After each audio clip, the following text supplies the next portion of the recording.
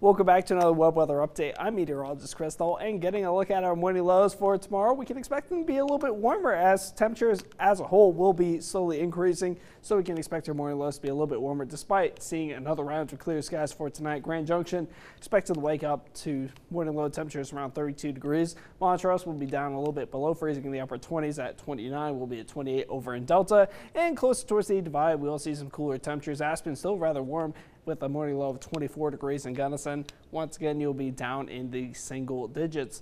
Overall, we can expect to see a warm day for tomorrow. High temperatures expected to once again be in the 50s and 60s for the most part. We will still see some 40s closer towards the Divide over by Gunnison during the afternoon hours.